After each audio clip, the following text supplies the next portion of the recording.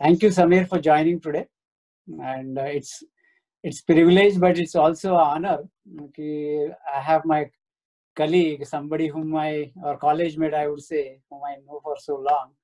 And we are talking on a formal forum where I want to introduce your work and what you have done to the field of biomedical engineering and whatever innovations you have done. I was just looking at your profile, and I just was gobsmacked with the number of publications and the patents you have made so far. Something which I really want to know, but we will definitely talk about your topic in detail at a later stage. But it's an honor to know you, Samir, again. What it takes to be an MIT student and Harvard professor and winner of so many awards. I mean, I just want to start with that, and then we'll go into a little bit of your profile. Well, first of all, it's such a pleasure to speak to you, Sandeep. It's been a great pleasure to having known you for such a long time, and thank you so much for taking the time to speak with me. Going back to your question, I think just basically the pursuit of a goal, right? That's what it has been all these years. Going back to our school when we were both students at ICT, we had a specific goal in how we define success. And after that, we had our own pursuits. And what brought me to MIT was really the desire to pursue a PhD in a topic of high interest to me. At that time, it was chemical engineering. It still is. But after coming to MIT, I realized that the definition of chemical engineering, the way we were at least exposed to, at least I was exposed to, it's much broader than that. So chemical engineering includes all aspects of societal impact, including health. And I was really excited about using the knowledge in chemical engineering to solve medical problems. And that's what started my journey in biomedical engineering, really at the interface of chemical engineering and medical problems. And after finishing my PhD at MIT, I always knew deep down that I wanted to be a professor. I was really inspired by my teachers whose style of teaching, whose style of performing research was very motivational. And I wanted to do that in my professional career. So after graduating from MIT, I got a job offer from University of California, Santa Barbara. I was a faculty there for 17 years, and about 3 years ago, moved to Harvard as a professor of bioengineering, and currently I'm the chair of the area of bioengineering at Harvard. Oh, yeah, excellent. Yeah, I mean, I saw that. So, I mean, I want to have your profile in two phases. So the first phase, which you just said, the second phase, as you would call it. And I want to continue with my next question on that, Samir. So, I mean, we read about people being in the National Academy of Engineering, right, as one member, right? I see you are a member of National Academy of Engineering, National Academy of Medicine, and now also National Academy of Inventors. So is it, and for me, it looks very, very unique. Is that something very unique you see as a profile? I see it, or is something which you think every person who desires the path you can achieve it? How rare is it? It is relatively rare. So, I think, but to me, it really comes down to trying to make an impact, right? So when you think about the work that you do and you ask yourself, why are you doing that? What is the end goal of the work that you are doing? And then you sort of implement that in your daily activities. And that's what we have done. And for us, what really it comes down to is that the work we do is engineering. So just looking at from the engineering perspective, we always ask ourselves, what impact will it have in the field of engineering? The use of the research that we do is in medicine, because we are trying to deliver medicines in a better way. So we always ask ourselves, is it really going to make an impact on patients' health and patients' life? And at the end of the day, the goal is to develop new technologies. So we had to invent. And so really it's the work that we do is at the interface of innovation, engineering, and medicine. And on each front, we have always challenged ourselves to make an impact.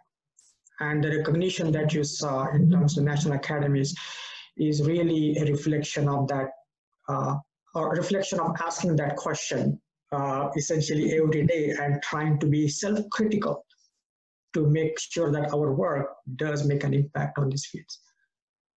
That's I would think is very immense and intense, that you want to believe that your work should make an impact on your life and others' life. I think that is the key message I get from what you have done in your life. And obviously I've seen you very closely for the last 30 years now, and I really think that that's a great showcase of how dedication can result into so much work and dedicated work, I would say.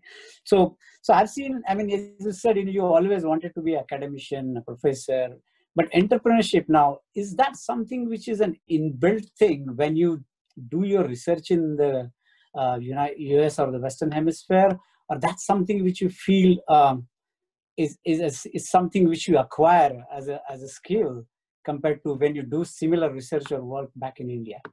Just out of curiosity. It is not an inbuilt part of the academic research, and it never has, historically speaking.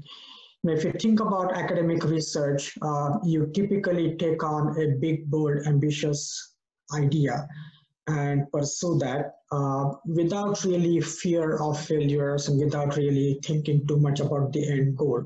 You just pursue to gain knowledge. And when it comes to implementing that idea as a tangible product that somebody can use, the requirements are exact opposite, right? You cannot be abstract. You have to have something specific. It cannot be too complicated because then nobody wants to use it. And how do you convert these sort of complex, ambitious ideas into tangible products? That is not very obvious. And because of that, entrepreneurship and translation of ideas has never been a big part of academia. But I feel that that was a gap that needed to be filled. To have the freedom and luxury to dream big and work on big, bold ideas is great, and that's the foundation of academia. But we owe it to the society to reduce those ideas into useful things. And that's something, I think I sort of first learned that, when we were undergraduates. Our alma mater, ICT, is a good example of that. That was always stressed upon us how our education needs to be of help to the actual products. When I started doing my PhD, I was fortunate to have an advisor who also believed in a very similar idea that translation is important. And he gave me the freedom and the flexibility to pursue that. So I'll give an example of my own PhD research. We developed, when I started my PhD, the goal was to develop a device which can push insulin across the skin. And this was a tough problem. Nobody had figured that out. And when I started, we did not know whether we can do it. But in academic research, that's a perfectly acceptable outcome, that we just pursue ideas for knowledge. And through a lot of work, we did figure it out. We were able to deliver insulin across the skin in a patch. And then my advisor, we were talking, so what do we do next? And said, how about we try to actually push it to the clinic? And one way to do that is to translate it into a startup company which can gather resources to make this happen. And a startup was spun off out of that research. We started pursuing that research. And I actually worked in that startup for a year and a half. And that was a transformative experience for me. The idea as to, you can develop these bright, big, bold ideas and suddenly flip a switch and start thinking about practicality, scalability, cost, those issues. And the experience that I got from that has become part of my DNA all along. So ever since I became a professor myself, that's how we approach the problem. We want to pursue ideas which don't currently have a solution, and essentially let all our knowledge, all our hard work loose on the problem to find a tangible solution, and then implement that in a sort of a usable technology that can be someday used by patients. And I think that's a real, not only a benefit to the society, but also great educational tool for the students, because they can get the experience as to how to think about the sort of the scientifically challenging, exciting ideas, as well as the practical aspects of it. Yeah, so I think, so I think that's very important. So that message which you gave, right, really converting that academic research into really making it I won't say commercial of the product, but something which will impact the society.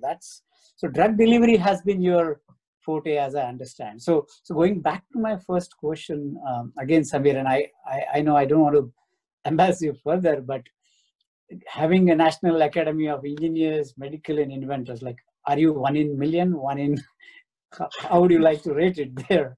How many people do that? I mean, it's definitely not obvious, right, that anybody can do it. There are, about 20 to 25 people all over the world who are in that category. So I'm certainly not the only person, but it is very rare for people to be a member of these 3 academies. But, really, Sandeep, I mean, really it comes down to is picking a field where you want to make an impact and driving to make an impact. And this is really the outcome of this. Yeah. And the impact is made by not only one person, but really a team. And it's really the team's doing that has brought to this point. No, I mean, the reason I said is that, it's even if 2025 in the whole world itself is something which, what I want to inspire people from your credentials, Samir, is to that, it's doable. It's something which, that goes to my next question, that you and me come from the same background, let's say from a small town. I come from, from Vidarbha, you come from Solapur. So we were taught, and you personally himself, like you moved to UD City and then from there to MIT or ICT, I would say.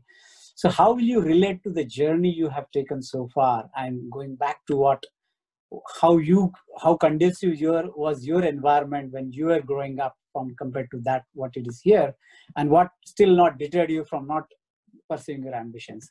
So what were your basic, I would say, tenets you thought you learned when you were young back in India, and then that's where what you thought helped you improve here and grow here in this country? That's a great question, Sandeep. I think there are a few traits which I think have been largely responsible for the journey. One is to be very curious all the time. Curious of the surroundings, curious about the problem that we are facing. And if we look at all the common threads between the experience in high school, the experience at ICT, the experience at MIT, and experience at Harvard, there are very few common things. One of them is curiosity, because that was important then, and that is important now. Second is persistence. That success doesn't come easily.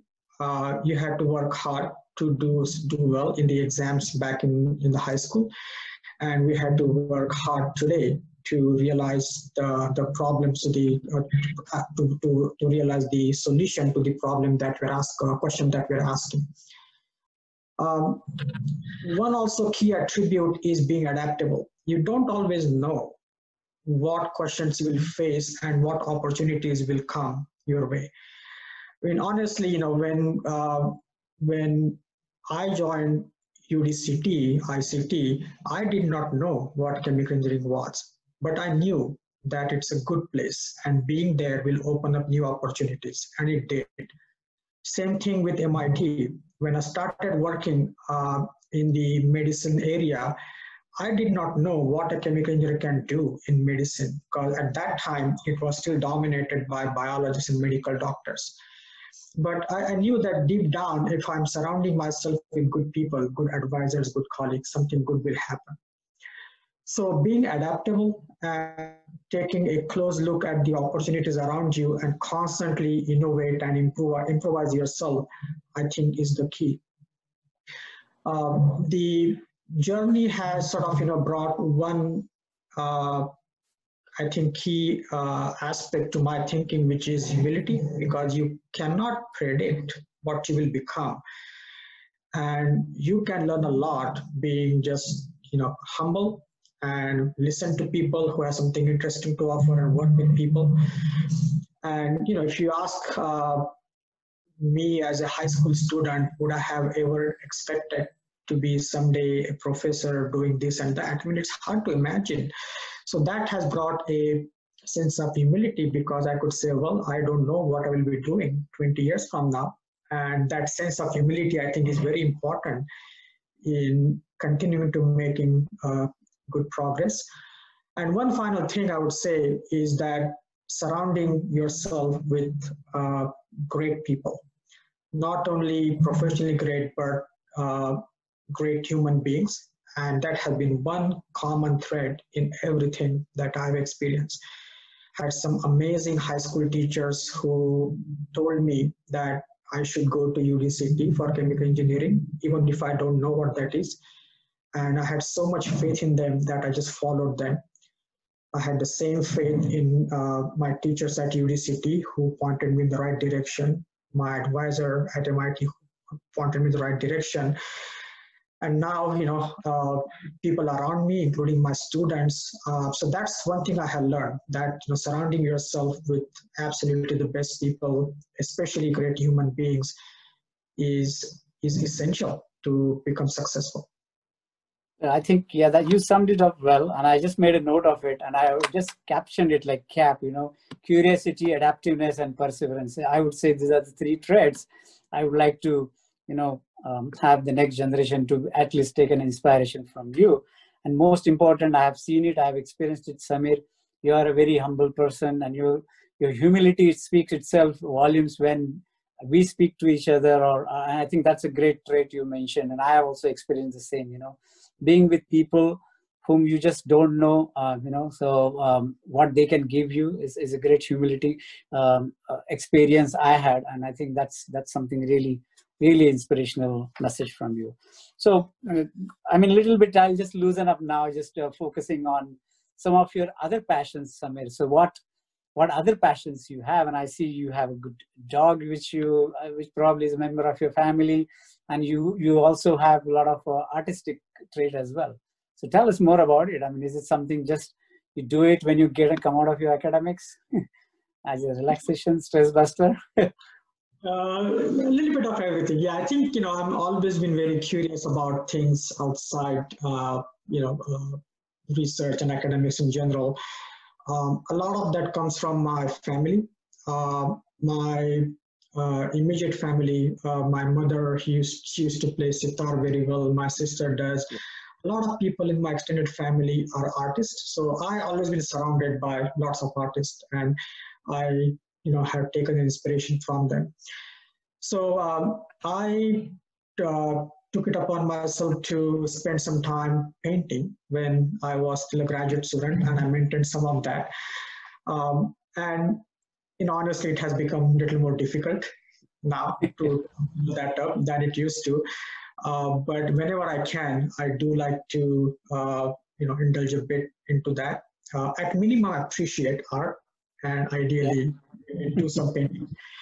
The dog, as you mentioned, that has a change in our life. So we got a dog last year, and one of the wonderful things that a dog did was basically force us to be outside almost every day. And so I was just talking to friends about it this morning, that our dog loves to be outside every day, no matter what the season is.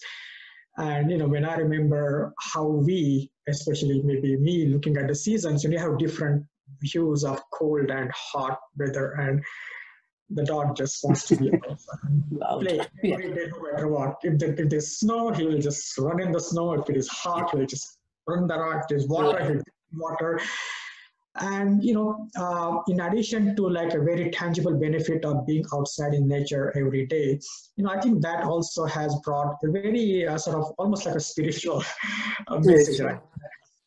You appreciate things around you and sort of take some time to be outside in nature and enjoy nature, and that's been fantastic.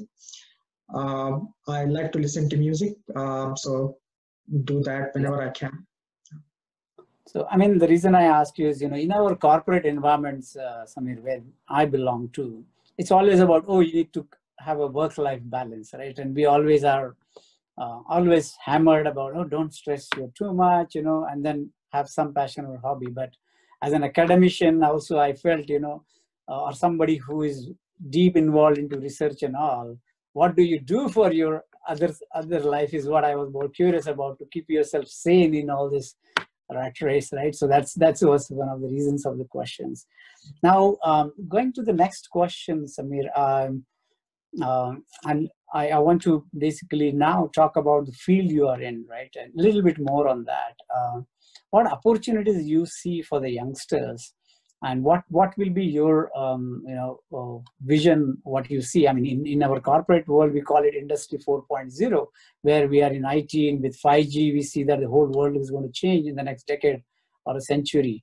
And how we think, how we see, how we do the business, everything is going to change the way internet changed the world. So changes you see in the field of drug delivery, and what are the opportunities for our children to pursue that passion, if you may say so? I mean, not necessarily in Harvards or the MITs of the world, but in general, what should students be focusing on?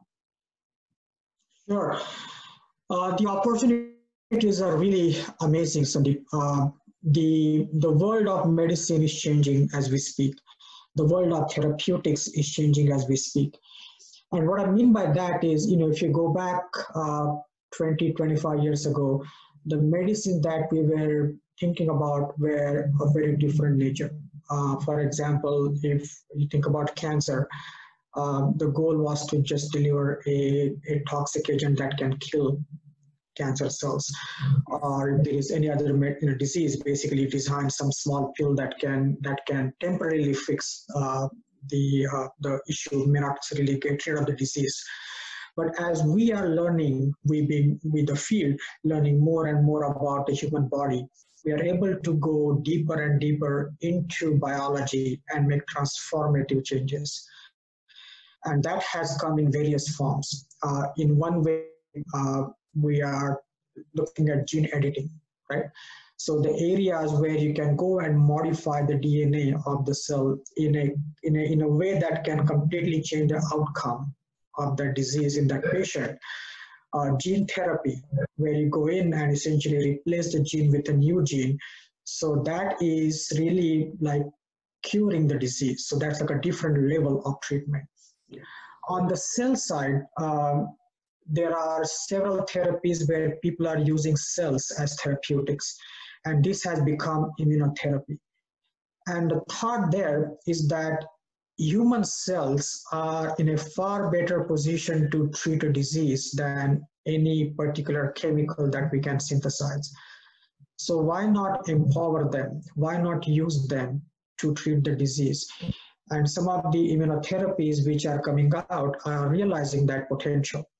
So moving forward, I see a tremendous opportunity to use biomimetic, bio-inspired, bio-designed system, where we are not going to think about medicine as something that just simply masks the symptoms, but something that goes in and fundamentally leverages the rest of the body to come up with a significant treatment, if not cure. And we are just at the beginning of that process. So the opportunities I see for the next generation are really to think about ways to learn about the biological principles and reduce them into a synthetic system that can become a therapeutic. And that, I think, is, I wouldn't say that is only a biological problem. If anything, I think that's an engineering problem. I think the next generation of therapies and treatments are going to be led by engineers, because one of the key principles of engineering, where you learn about a system, break it into pieces, and rebuild a tool, that is the way the next generation of therapeutics are going to be designed. And I think it is a tremendously exciting time for the young generation to be in this field. Thank you. That is really informative, something which I wanted to know from you, Samir. And so on this platform where I really again welcome you. As you know, you are in one of the few people in the first book which we published, and as you know, Mr. Anand Ganu, who is the president of this Garje Marathi Global, is basically running this whole show. I would say he has done a tremendous job of we Marathi people all around the world. Now we are now having members from 23 different countries, and we are growing as we speak. Every day we have our Innovation Academy, who is conducting webinars every week, where we have now connected to a lot of engineering colleges in India, in Maharashtra, where people we want to get encouraged and by the success stories of people like you who have done some great work in their field. And I'm sure this will be another inspiring video that we would like to them to watch for. But some message from you about the work we are doing so far, whatever you have heard about Garje Marathi Global, Samir. It is truly amazing, Sandeep. I mean, I do recall the first time that Anand contacted me many years ago. And at that time, it was in the early phases of this initiative, Garje Marathi. And to see to what an amazing point this has come to, it is truly incredible. What I'm really impressed about is this initiative to reach out to people and increase awareness especially among the younger generation, about the success stories of people before them, that can provide some maybe interesting insight, maybe anecdotes, and not only, I think, learn from successes, but also failures, right? Because we can learn from any opportunity. And I'm deeply grateful to Anand and you for starting this initiative and bringing it to this point. And more power to you, and amazed to see that it has reached so many different countries, so many different people. And I'm sure that in coming generations, we'll look back and ask about how did people become aware of people all over the world doing well who came from this background, and they will look to you for bringing us to this point, if not already. And kudos to you. This is truly amazing. Thank you. I mean, it's people like you who make it more successful. I think what Anand's vision was to basically, bring forward all these stories. And in fact, what you and me are also proud of is Dr. Mashelkar has blessed us many times over for this platform. He was there on 3rd of August, where we had our 3rd anniversary of starting of Garje Marathi. So people like you and all the great people who are associated with this moment makes it good. And we feel immensely proud to be associated with people like you. So thank you once again, Samir, and appreciate all you said today. And I'm sure it will be a lot of inspiration for people and many more.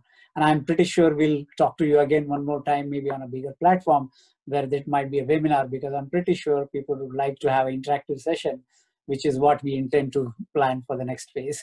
Thank you. Thank you, Sandeep. My pleasure. Thank you. Bye. Bye-bye.